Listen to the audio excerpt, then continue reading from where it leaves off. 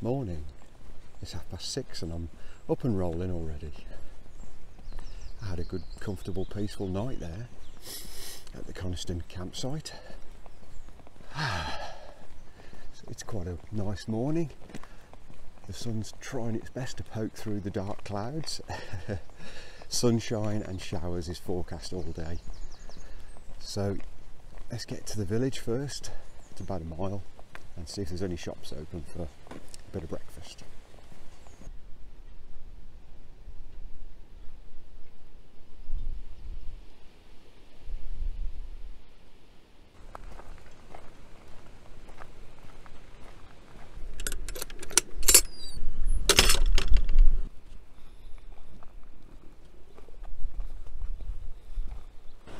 This is Coniston, very pleasant little village. Still decked out in Union Jacks from the Jubilee last weekend.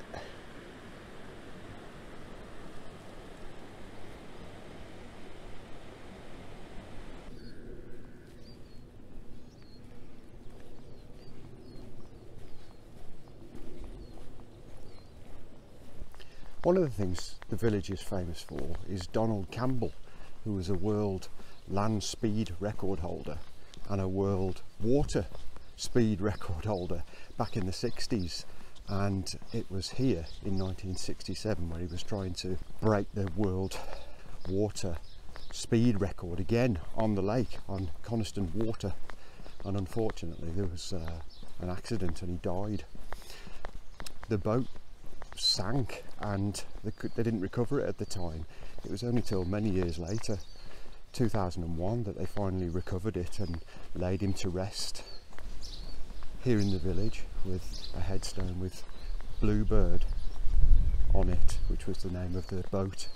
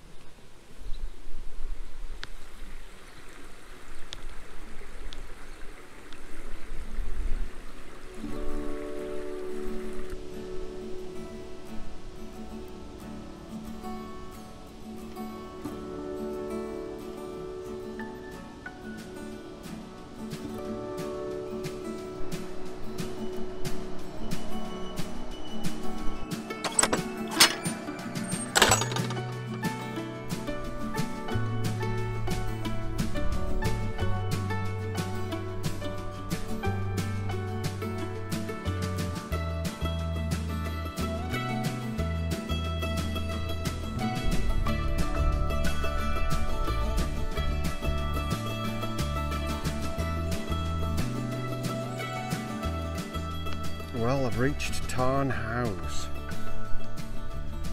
a very popular tourist destination. But I've got here, it's 9 o'clock on a Saturday morning and it's deserted.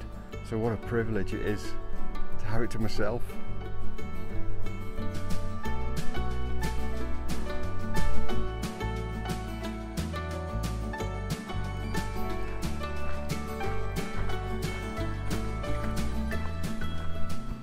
Well, yesterday when I started, I said doing the Cumbria Way was going to feel like visiting a load of old friends, and it certainly feels like that now here at Tarn House. It's about 15 years since I've been here, and the last time we were here our children were really small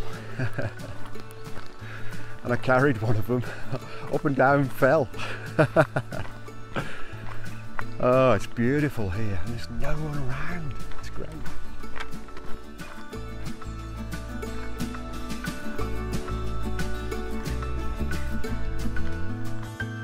Slug.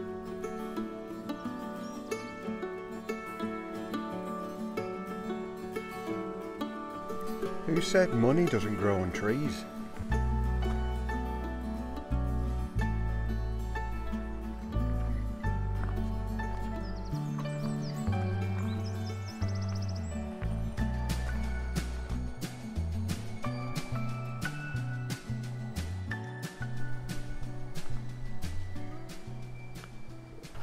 Down to the road.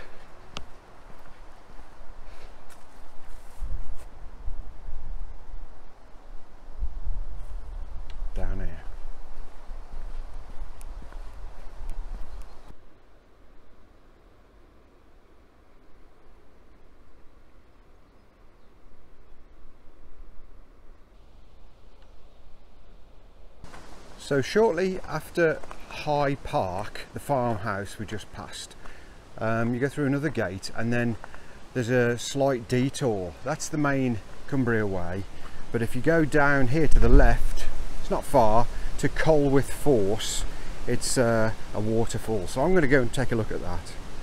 And the wind's just picked up, it's all crazy again, like yesterday.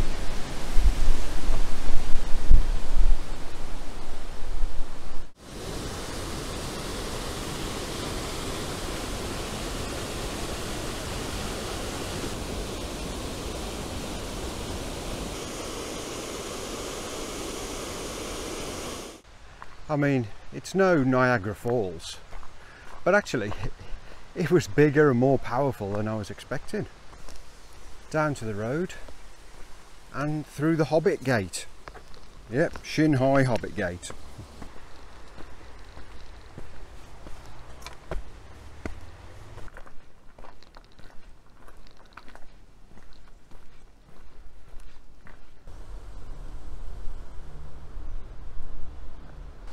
I'm at Skelwith Bridge. Whew. A little bit of road walking, no footpath, be careful.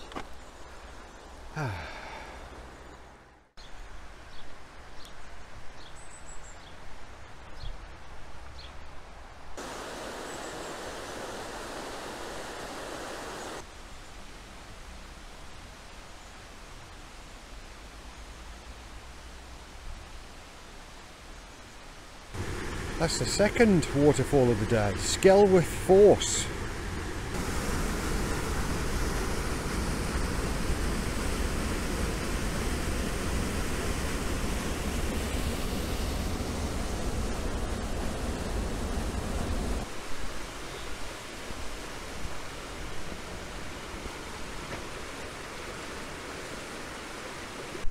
And the sun's come out. I got some great views of Langdale up ahead for the next few miles. The sun won't last forever, but it looks good right now.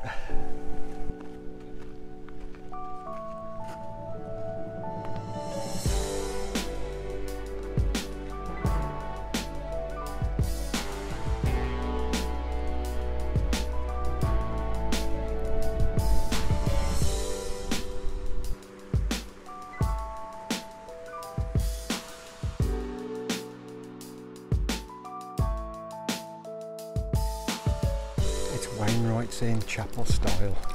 Oh, lots of good memories there. The Wainwrights Inn reminds me of long days in the hills, being exhausted, and coming into that pub and sitting near a roaring log fire with roast lamb shank. Oh man, and then sleeping like a log.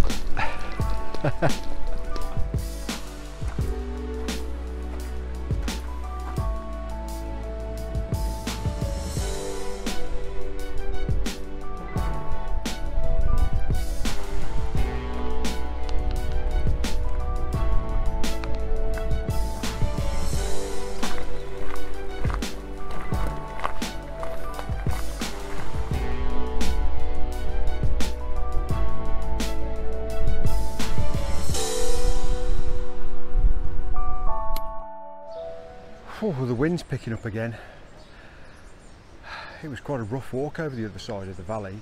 I've crossed over to this side of the valley now, and I'm right underneath the nose of the Langdale Pikes, just up there. Behind me, this is Stickle Barn, another one of my favourite Lake District pubs. This is turning into a tour of Lake District pubs, isn't it? But you know me. You will notice, however, that I haven't partaken yet. Not yet anyway, but something else, a little tip. Just walking along there, and I noticed a cold wetness on the side of my my top on the left side. I reach round, wet water bottle, took it out, and the cap was missing. Now normally you'd have to just drink it and then forget it, and you can't refill it, can you? But I always carry a spare cap. So easy, just get the spare cap out, put it back on, back to normal, and it weighs nothing. So that's Justin's hiking tip of the day: carry a spare cap.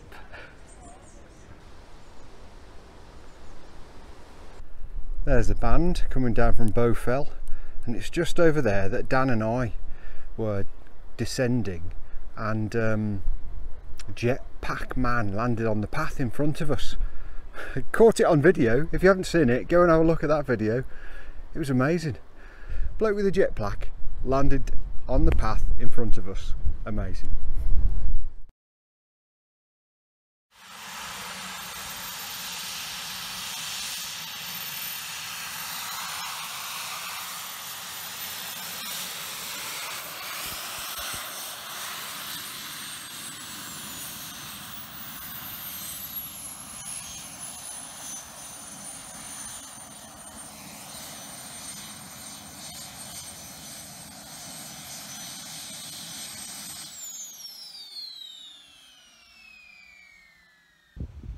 My God, it's Iron Man. Honestly, we had no idea what was going on there. A bloke just came up the path and warned us, be careful, something unusual is going to happen. I'll let you know if it's a risk. And he comes jetting up the hill. Bloody hell. This glacial valley is called Mickleden, and it's quite remote and windswept. Okay, so I'm nearly at the head of this valley, and as you can see, there is a massive wall of rock in the way, which is very high and steep.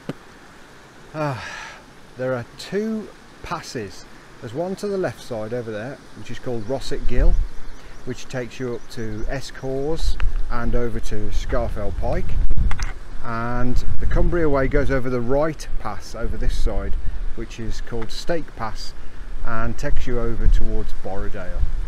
And I'm definitely going to need another break before I attempt that ascent.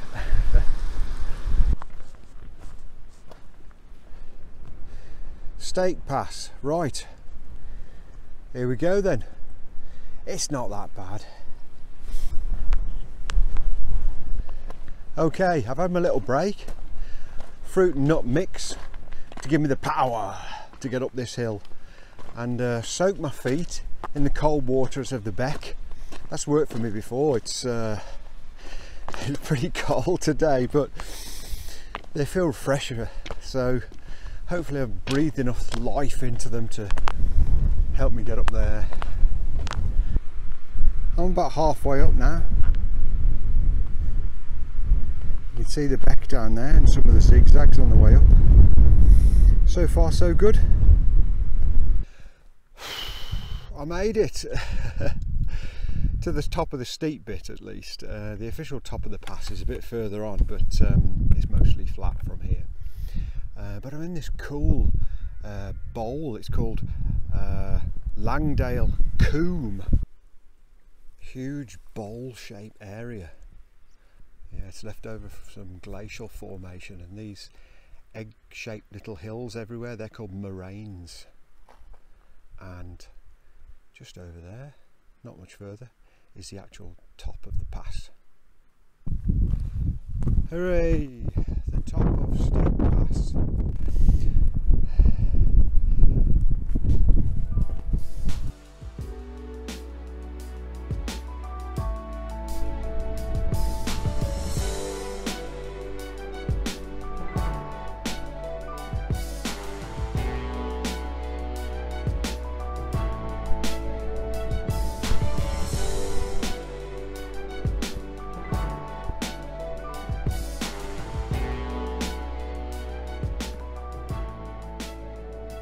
So the Cumbria Way path goes down the right side of the valley, all the way along there, and I'm sure it's a great route, and I'd be doing it if the conditions were better. But on the top there, oh, the wind got vicious, and the rain as well. It was hammering, only for a short time, but there was no way I was camping up the top.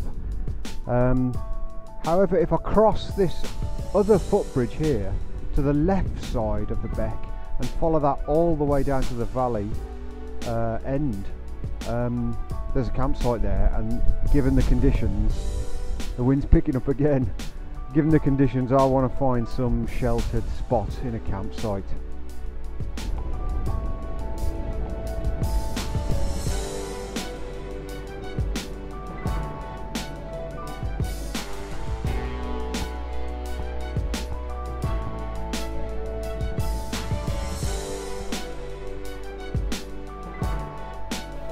At last, down to the valley floor.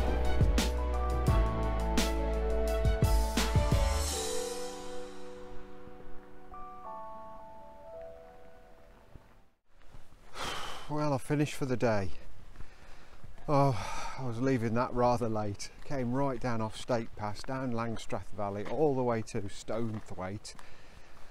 Oh, and there was a campsite there which wasn't great, so I thought, oh, I'm going to get a B&B, I'm really tired. 145 quid and 109 quid. That's a bit steep for me. Anyway, so I'm in this campsite. I've forgotten the name of it. £9 bargain. So I'm going to get pitched up, but it was a monster. Far more miles than I expected to do today. 22 miles, so I'm pretty tired.